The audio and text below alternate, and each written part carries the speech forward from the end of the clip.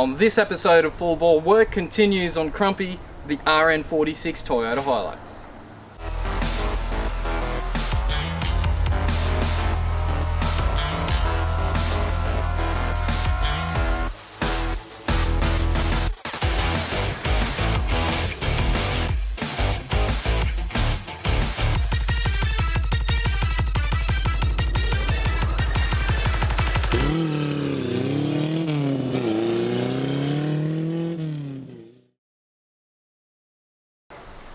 Now, it's mighty warm here in the northern rivers of New South Wales. Probably not the best day to be working on a clapped out old car in your backyard. However, Davo, the mechanical wizard, in his infinite wisdom, planted this magnificent mango tree about 35 years ago, specifically so I could work on cars underneath them. So I've got Crumpy, the short wheelbase Hilux, parked underneath the tree, so it's nice and cool. And on this episode, we're going to be looking at replacing this aluminium bull bar. Now, it looks pretty nice, and I'm sure it'd polish up a treat. However, aluminium bull bars in the bush are just completely useless. Now, I've got a steel bull bar off a 70 series Land Cruiser that I picked up off Facebook Marketplace for $100, and we're going to have to look into a way to mount this to this car so it's stronger than Auntie Bob, the bearded wrestler. So we'll get cracking on that. Look at getting rid of this aluminium one. I might even get rid of that beautiful Toyota Hilux grille, which has somehow stood the test of time, and get cracking from there.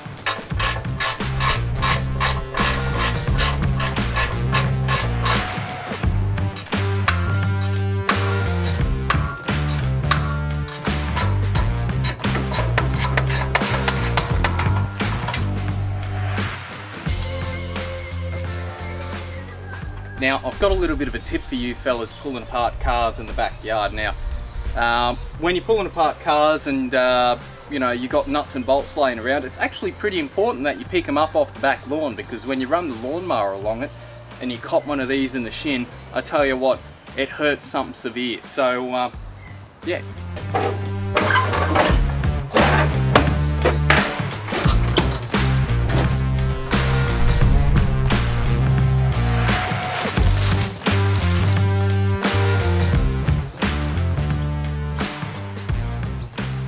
I'm going to be taking this grill off, and I know that's a little bit sad, but I mean, I'd rather see the grill kept in sort of good nick than see it smashed into a million pieces on a bush track somewhere. So I'll take it out and put it in my collection of weird and wonderful Toyota things.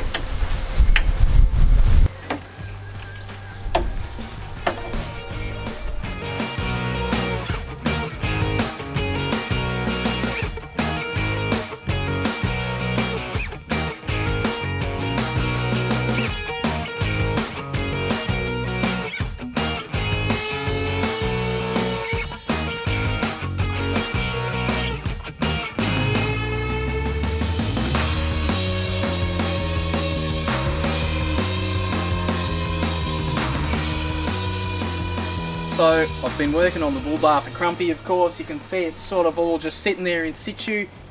Been using some of that 1" by 2" inch RHS box section, whatever you want to call it, and I've just been layering it up so I can get it strong enough so I can hit rocks and all that sort of fun stuff. So you may have also noticed that I've chopped all the bar work off so that it doesn't look silly. Of course, this bull bar was for a 70 series Land Cruiser, and it stood about that high off of the front of the car, and I reckon that just looks silly. I have lost a bit of protection, but honestly there wasn't a terrible lot to protect in the first place. Now, this has taken me a bit of time, so much time in fact that my moustache has fully disappeared, which is a little bit sad. Anyway, we'll get cracking on finishing it off. I'll chop a little bit out of the back of the bull bar so I can set it in just a scooch, because sometimes a scooch is all it takes when you're on a tough track. I've noticed it's got a little bit of a down hang just there. I might figure out something to do with that, just to get that increased approach angle and make it look super tough. Oh well, we'll keep cracking.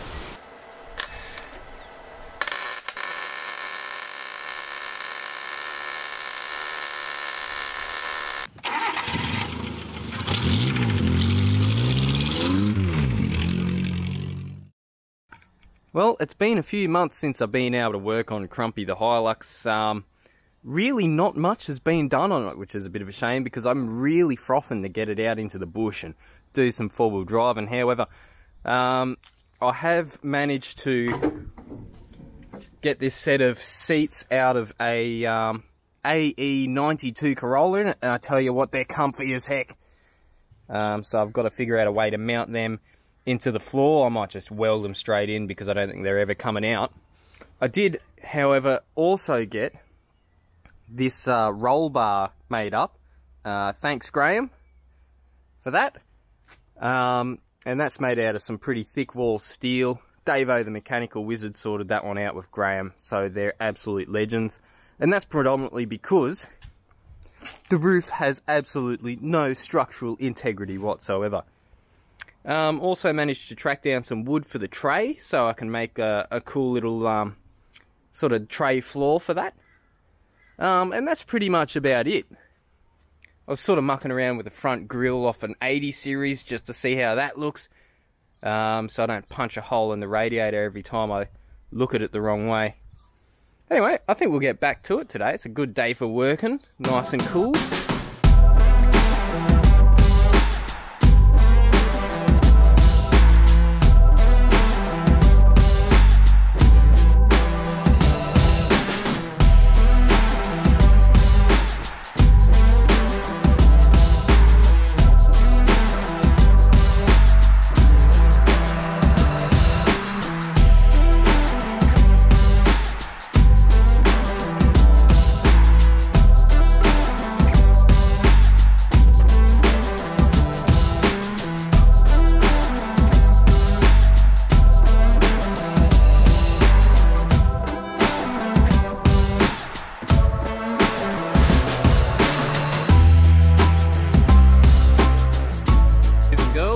At it again on Crumpy the Shorty Hilux. Now what we've got here is some thick boy decking wood which I picked up off old mate Pete, who's a legend, gave it to me for free. Now what we're doing is we're going to be turning this into a bit of a tray. I've started making some uprights for the sides. Now the sides aren't going to fold down because I don't really care, but the back will fold down. Now it's going to be a pretty useless tray because the ute itself is pretty useless in general.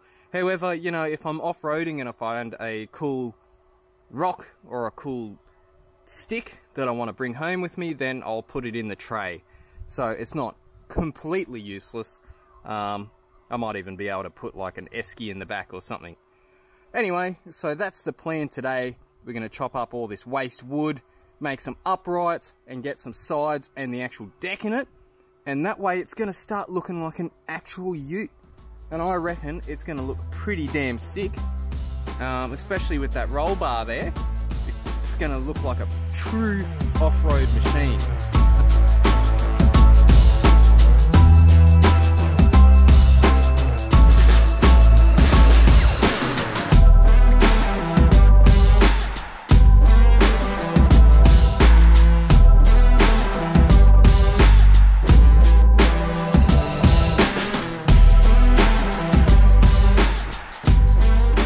You know, that's starting to look pretty damn thick, if I don't say so myself.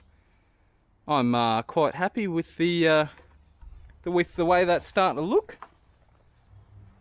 Some of these planks are a bit warped because I'm assuming you didn't use them because they were the trash bits.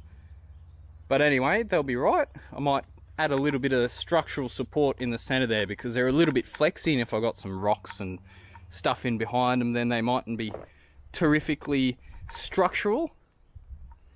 However, I reckon that looks like the duck's guts.